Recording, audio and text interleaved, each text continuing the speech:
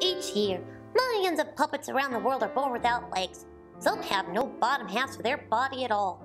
Many grow up never knowing how it feels to wear leather pants or stand in high-heeled shoes, dangling their feet in a pool or running from the law. You may say to yourself, isn't it more fun to be carried around and taken care of? What I say to you is it more fun than a barrel of monkeys? For many puppets, the answer is no. Hi, I'm Eddy, from the American Puppet Appendage Society, or Tapas. Tapas is working hard to give those born without legs a new start. For less than $1 a day, you can help support a puppet in need. Your donation will go towards the fleece, felt, or fur that can comfort a puppet who just wants to dance. You'll even receive letters from your puppet as they learn to walk, run, jump, swim, or just sit and admire the craftsmanship of their new feet. Your gift of tapas can help change a puppet's height forever.